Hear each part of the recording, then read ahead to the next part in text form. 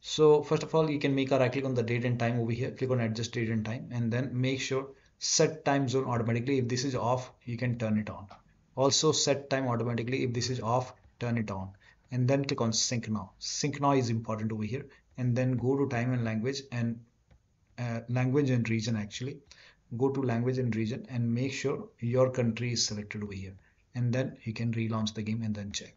Also check outage or server maintenance. If there is any outage, then you might receive these errors. Now go to ARC Raiders X page, and if there is any kind of maintenance over here or any outage, they will let you know over here.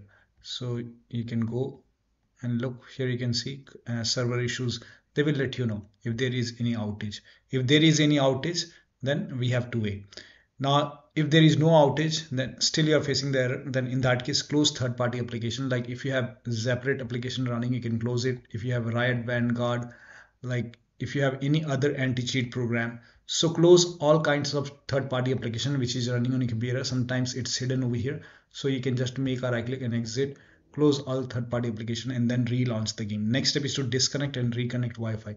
So simply disconnect and then you can reconnect, and then you can check. Still not working, switch to different network. So if you have any other network available, you can switch to different network, and then you can relaunch the game and then check. Still not working, you can use mobile hotspot. Now for this, you turn on the data on the phone, turn on the hotspot on your phone. Now turn on the data on the phone and then turn on the personal hotspot. Now you can connect to your phone network. So you can find the phone network over here and connect to your phone network and then check. Still not working. The next step is to perform power cycle. Now to perform power cycle, first of all, shut down your computer, unplug the power cable, turn off the Wi-Fi router, wait for a few seconds, restart your Wi-Fi router, connect the power cable back to the computer, and then restart your computer and then relaunch the game. Next step is to try Google DNS server. Now for this, you can type in control panel in Windows search box, go to control panel, go to network and internet, click on network sharing and center, and then click on your internet. And then once you click on your internet, go to properties. Now over here, select internet protocol version 4 TCP IPv4, and then click on properties and select use the following DNS server. Now for preferred, you can type in 8888, and for alternate type in 8844, and then put a check on validate settings upon exit, click on OK, close this, and now you can relaunch the game. Now you can relaunch the game and then check. Still not working, you can try this. Now for this, you can again click on properties over here and then select internet protocol version 4 properties, and this time you can type in 111,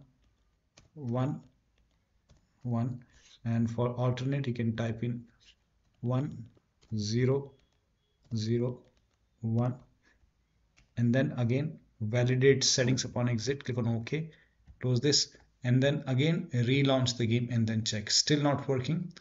The next step is to uncheck IPv6. Now for this, again go to properties. Now scroll down, and here you can see internet protocol version 6 TCP IPv6. If this is checked, you can uncheck it, click on OK. Now relaunch the game and then check. And once you are done playing the game, if you are able to play the game, once you're done playing the game, you can put a check back. And then still not working, follow the next step, run the game as an administrator. Now this is important, so make a right click on the game, manage, browse local files, go to the game installation folder, open Pioneer game, binaries, Win64, make a right click, and then you can click on run as administrator, and then you can check. You can even start this exe file, like start protected game as an administrator, make a right click, run as administrator, and then check. Still not working. The next step is to allow the game exe file to antivirus program. Or if you're using Windows security, open Windows settings, go to privacy and security, Windows security, and then click on virus and threat protection. Scroll down, at the bottom you will see manage ransomware protection, click on it, click on allow an app through control folder access, click on yes to allow, and then click on add an allowed app, browse all apps, go to the game installation folder, and then open the game folder, select all the exe file, Pioneer game, open, again select start protected game exe file, click on open, again browse all apps, open this Pioneer game, binaries win64, select this exe file, click on open, click on browse all apps once again, go back and then select open this easy anti-cheat. You can select this easy anti-cheat setup, click on open. Now type in control panel, do the same thing in system and security, Windows Defender Firewall, allow an app or feature through Windows Defender Firewall, change settings, allow another app, click on browse, go to the game installation folder once again, open the game folder, select the game exe file, click on open, click on add. In my case, it is already added. Again, browse and then select this start protected game, open, add it, and then again browse, open this binary game, binaries win64, select this exe file, click on open, and then click on add. Once everything is added, all the exe files are added, now you can launch the game and then check. Still not working. Similarly, if you have any third-party antivirus like Avast, Norton, Bitdefender, McAfee, whichever antivirus program you're using, allow all the exe file to your antivirus program. Still not working, run this command. So type in cmd in Windows search box, make a right click on command prompt app. Make sure that you open command prompt as an administrator only, click on yes to allow, and copy all these commands one by one. All the commands are provided in the video description. Paste it over here, hit the enter key.